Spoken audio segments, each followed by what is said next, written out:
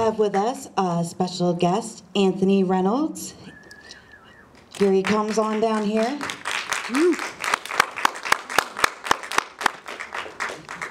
Just tell everybody maybe where you're from, where you traveled here from, and just a little bit about yourself. Yeah. Name's Anthony Reynolds. I go by Tony. Live in Wilmington, North Carolina for the last 8 years. Before that, I grew up in Cary, but lived in New York and Los Angeles for 17 years or something like that. Moved back here to raise kids. Wrote this film. I started it in Los Angeles back in like '06. Put it down for a few years and then picked it back up in, I don't know, 2012. Developed it for 2 years, and then we shot it in February of 2014 in a little community called Kelly, North Carolina, which is just inside of Bladen County, right on the Cape Fear River. So we shot it in 4 days, well, actually 3 p.m. till 3 a.m. for 4 nights. And then we've been doing festivals with it for the last year and a half, coast to coast and internationally, and we're kind of rounding up the festival run right now. So I'm currently writing the feature film. I was just in Montana. They're trying to get me to bring it to Montana to film it out there, and got to get some people attached and blah, blah, blah. So anyway, that's my story. Well, I guess we'll see if anybody from our audience has any questions for Anthony. Or Tony, should I just call you Tony? Okay, Tony. Any questions? Yes. Tony, could you describe the casting process? I saw some great faces, great westernized kind of faces, cowboys. Yeah, every one of them are my friends, but they're all professional actors. I've been in the movie business for 23 years. I started in 1993 out in Los Angeles. Did my first movie, which was a Western out there, with Bruce Dern and Randy Travis and a bunch of guys. It was a USA TV movie, and that was called Dead Man's Revenge. It was a movie of the week back when the networks made movie of the weeks. You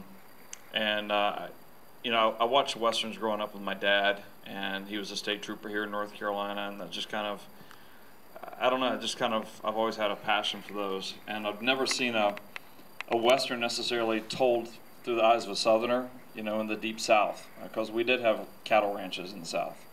And so I affectionately call it an Eastern instead of a Western. But yeah, as far as casting went, Jim Cody, who played Percy, is one of my best friends on the planet. He lives in LA, and we brought him in from LA. He has a great face. Yeah, well, he was the original Pace Pecani cowboy that said, "New York City." I don't know if you remember those commercials from 25 years ago. Yeah. But Jim's got over 125 credits between film and television and commercials.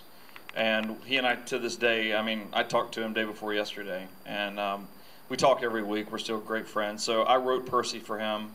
And then Cullen Moss, who plays kind of the bad apple, Lonzel, I wrote that role for Cullen. Cullen and I have worked a lot together. And if we go up against each other a lot for the same roles in film and television now.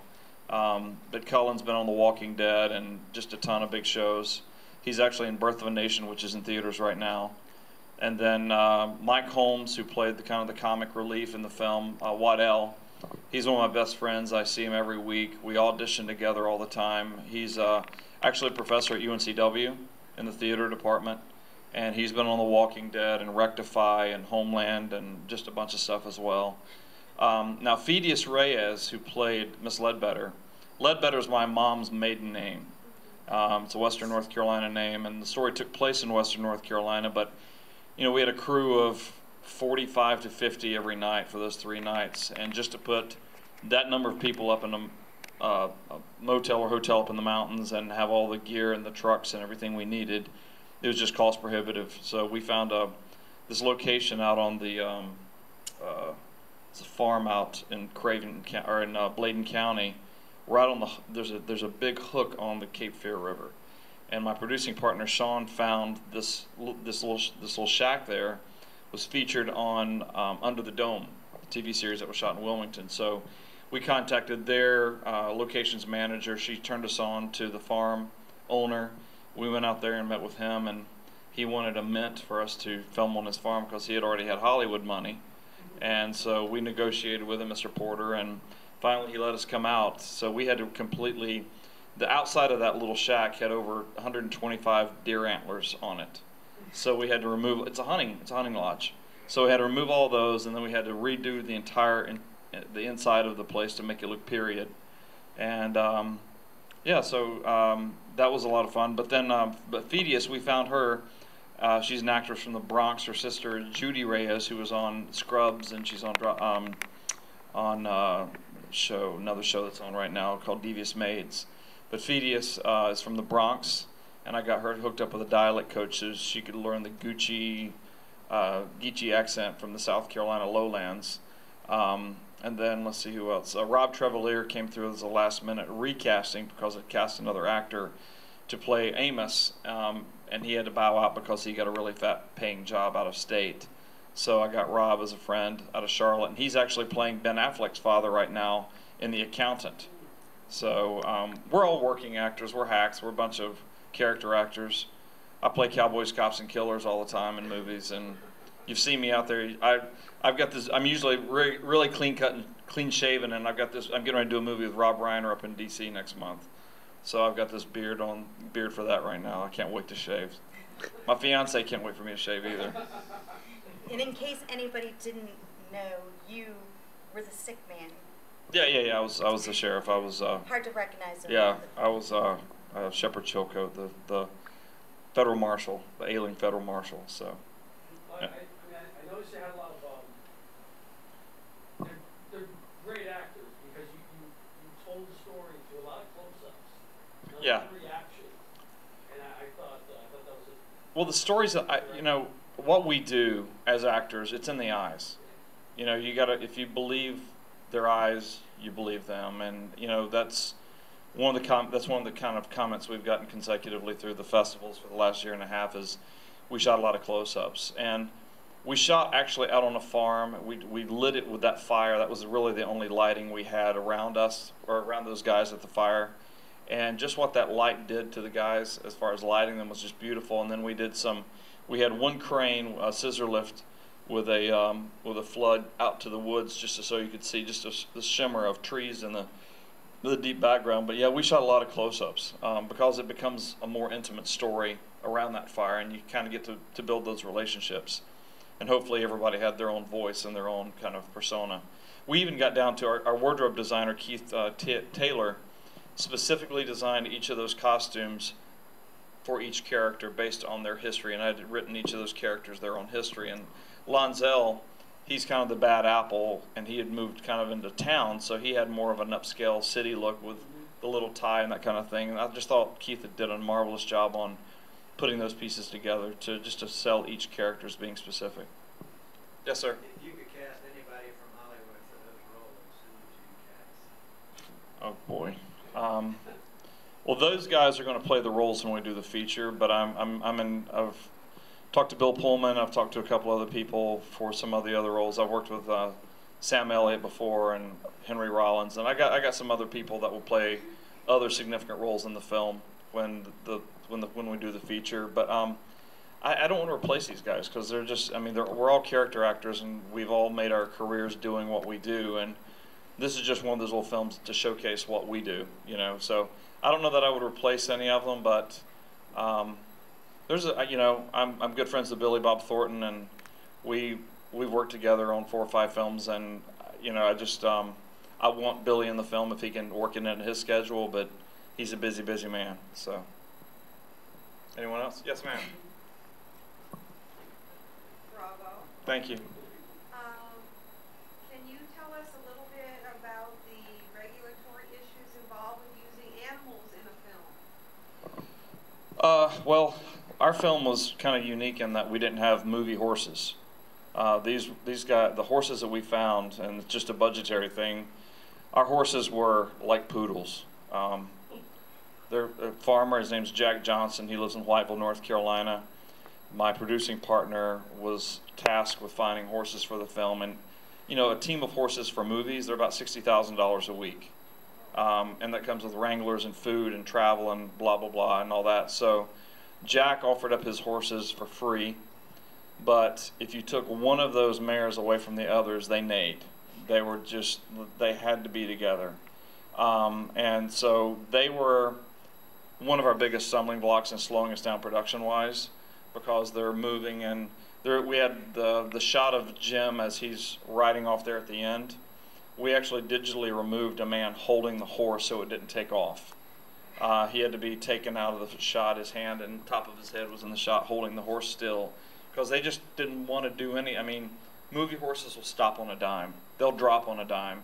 You know, and none of the, you know, so we had the horses for the ride-up scenes, and then we got rid of them. But still, we had our stunt doubles rode them in the early parts of the film. We had stunt doubles for all of my actors that were riding the fast shots. I had 2 groin pulls from 2 of my lead actors, which is no fun when they're having to squat and be around. Every shot you saw in that film, the temperature was below freezing. And in the night shots, we had a 25-mile-an-hour wind and 100% humidity on the Cape Fear River. We were honestly 50 yards from the river. So it was cold, it was windy, and the ground was frozen. So it was, Jim Cody said it was the most miserable but yet most fulfilling film he's ever done in his 125 projects. So, yeah. But horsing, I mean, the horses, I mean, we didn't really have, you know, animal control. Nobody ever came out, nothing like that, because we were just we were just riding. No animals were hurt in the making of this film. Yes, sir. Oh, during the credits, I saw bank teller 1, 2, and 3. Yes. The voiceovers in the beginning of the film, when the guys are riding, you hear the bank robbery taking place. All right. I hired voice actors, or they're actors. I mean, Jane McNeil's on Walking Dead, and Peter Jurasik has been in everything from Babylon 5, 89 episodes of that. I mean, these are other working actors that we hired to go into a sound booth and do all the recording of that Foley in the bank as the robbery's going on. So originally, when I wrote the movie in Los Angeles, I had access to the Values Day Ranch, which is where they shot Deadwood. And then I moved, and I didn't have access. A producing partner of mine, who now lives in Florida, had access, and we were going to shoot the actual bank robbery, and we will for the feature when we shoot the feature. But I'd written the bank robbery in, and I wanted to keep that in as kind of the intro to kind of have 2 things going on. You're seeing the getaway, but you're hearing the bank robbery at the same time, just to tell more story in less time. I like it. Thank you. Yes, ma'am. I just wanted to say how impressed I was with the entire experience. I was really struck how quickly I developed empathy for every single character, and I believe the close-ups of the eyes and the faces that you mentioned really drew you in and allowed that. And without feeling empathy for characters, I don't, you know, unless you really care about what's going to happen to them. Yeah. So that's important to me. So. Well, I give a lot of credit to Brad Walker, our DP, and to Evan Vetter, my director. They kind of came with that decision to shoot it that way. These guys are, the storyline, the backstory is that the railroad is coming through the southeast from the coal fields of Kentucky down to Spartanburg and on to Charleston, South Carolina. And what they were doing right around the turn of the century was they were buying out these farms for a right-of-way. And they were offering these poor farmers a pittance. And that's what's happened is the railroads come through trying to buy their land, and they don't want to sell their land, so the railroad guys hired somebody to kill all their cattle. So it's now dead of the winter. These guys have no food. Their smokehouse has been burned to the ground, so they're desperate to feed their family. So they ride 3 counties away and rob this bank to provide for their family and hopefully save the family farm. That's my backstory to what led up to what you just saw. So that will all be seen in the feature. Yes, ma'am. Sorry, real quick, I've got to focus on the timepiece. Is that a period antique piece, or is that just a prop? Nope, that was real. I found, that was a nightmare to find, actually. The guy who I actually rented that watch from for the entity, you know, the entire shoot, he is a master collector watchsmith. I don't know what you call them other than a watchsmith. But he had an old one. And we actually got his permission to use it, and we had actually had a double for the actor to wear on the horse, and then we gave him the real deal when we had the close-up shots, and then we put the photo of his would-be wife in there. So, but yeah, it was authentic, and I returned it in one piece, thankfully, because it would have cost me a fortune to replace it. Yes, sir. For the feature, if you had to replace the cast with Hollywood names, just a hypothetical, would friendship suffer?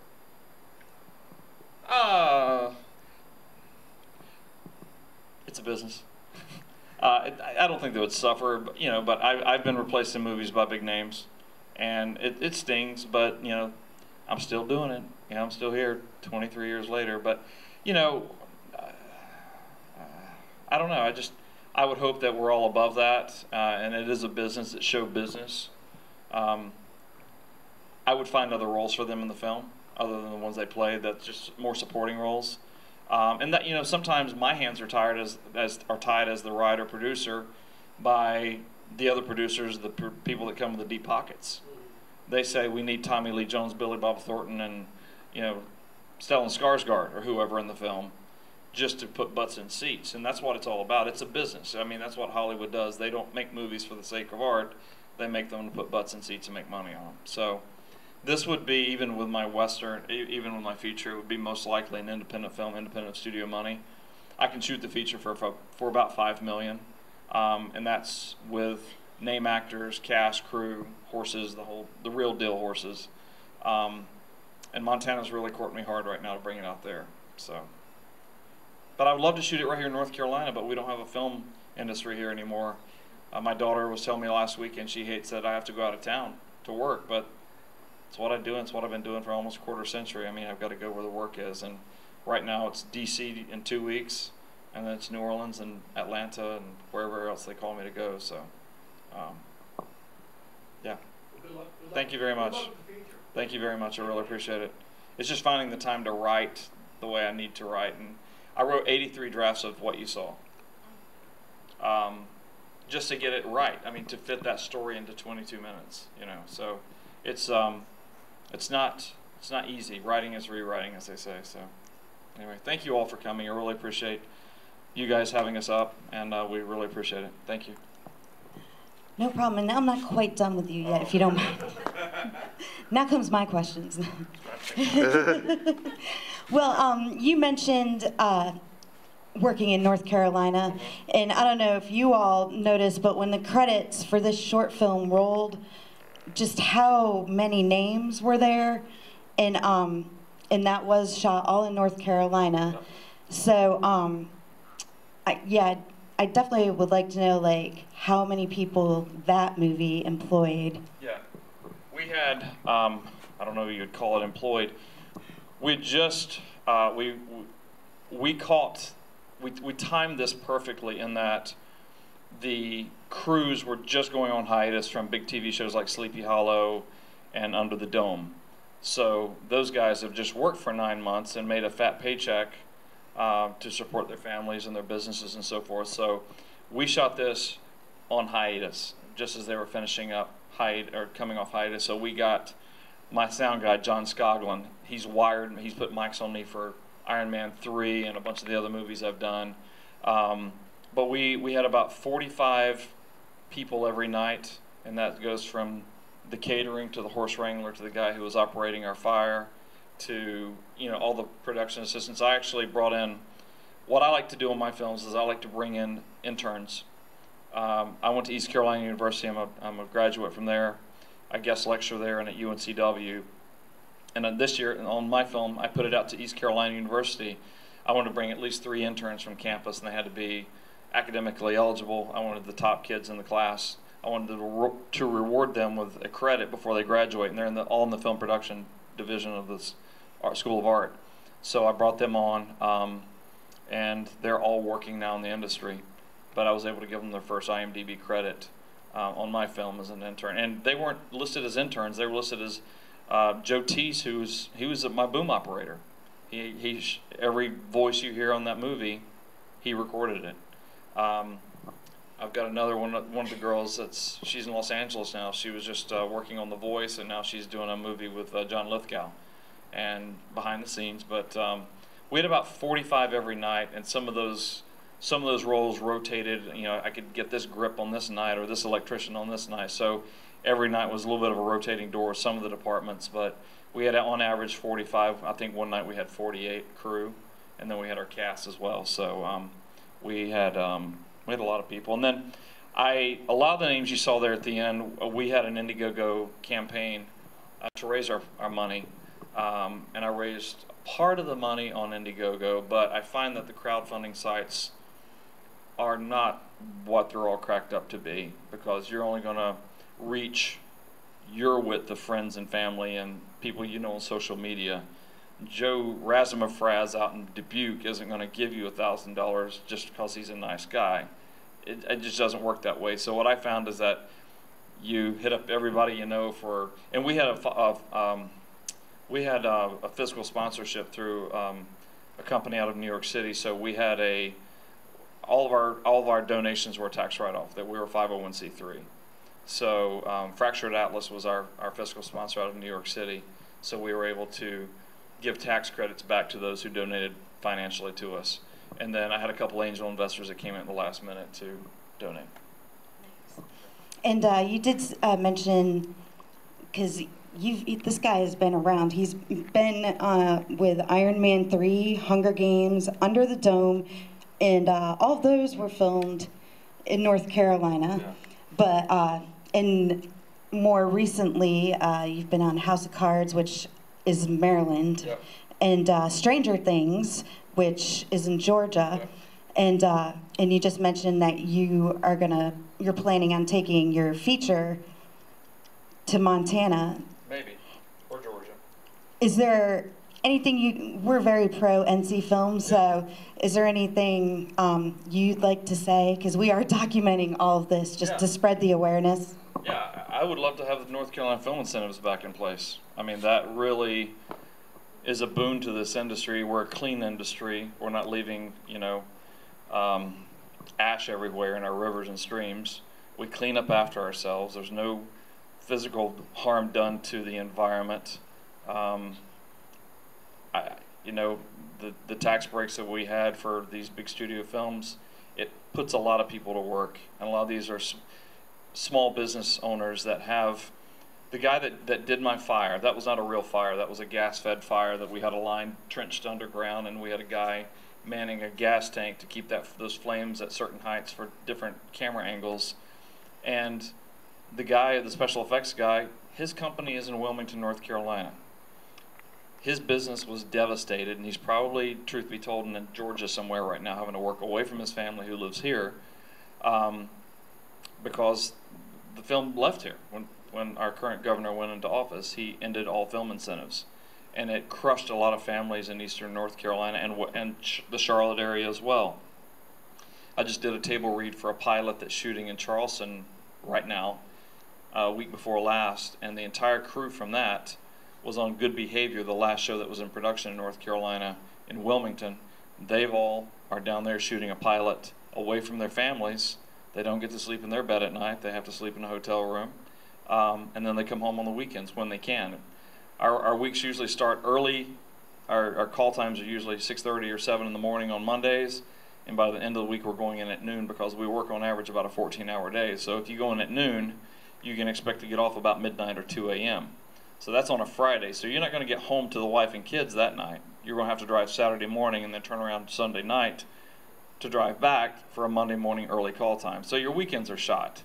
So it's great to live at home so you can drive 8 miles across town or 10 or whatever it is, sleep in your own bed and get up and spend the weekend with your family. But we don't get to do that anymore, thanks to the politicians that don't see it worthwhile to make film in North Carolina. I mean, you go back 30 years to Matlock. I mean, we've always had film and television in North Carolina. Sleeping with the Enemy was shot here. And I mean, Iron Man alone, I don't know how much money they spent in North Carolina on small businesses, but a dear friend of mine has a industrial supply company in Wilmington, and he just sold to that production alone over $100,000 in PVC and little gadgets and widgets for whatever they needed for that film, screws and nuts and bolts and that kind of stuff. That's just one business. And it didn't decimate his business. He has a very established business in the industrial arena, but that movie brought a lot of money to North Carolina.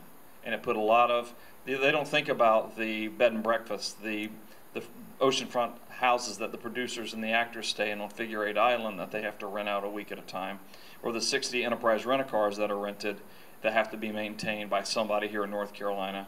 It's a trickle down. There's a lot of people who are affected. I know a guy who's in Hampstead, North Carolina. He repairs the bodywork on all Enterprise cars between New Bern, Wilmington, and Raleigh. So when they're driving one of those 15-passenger vans through the woods to some remote location. They hit a rock or something, and it puts a ping in the side of the door. That's the guy that pulls the dent out of the door for Enterprise. He's affected. So it's a lot of people that the government doesn't even consider. They only see the hard numbers. They don't see the guys 3 and 4 steps down the chain. So, not to be political, but you asked the question. I did. And just one more quick thing, Yeah. just because in case anybody is interested in following your career, which is well on its way, there's a new show, I guess, on Hulu, Stephen King's Cell. Are you? Yeah, it's Cell. It's out. It was in theaters earlier in the summer. Now it's on most of your pay-per-view, Redbox, blah blah blah, all those outlets where you get your DVDs now. I saw an old Blockbuster building a minute ago, coming up the road. But yeah, it's Stephen King's. Todd Williams directed it. It's with Sam Jackson and John Cusack. I play crazy Ray Huizinga. I've got a really twisted and corrupt role in that one. But that was a lot of fun. And then I've got LBJ, directed by Rob Reiner, which is the biopic about Lyndon B. Johnson, which should be in theaters soon, I guess. And I'm going to go do another film with Rob Reiner next month up in D.C. It's a political drama called Shock and Awe. So, anyway, that's my stuff. Awesome. Thanks, Tony, so much for coming out. Thank you all.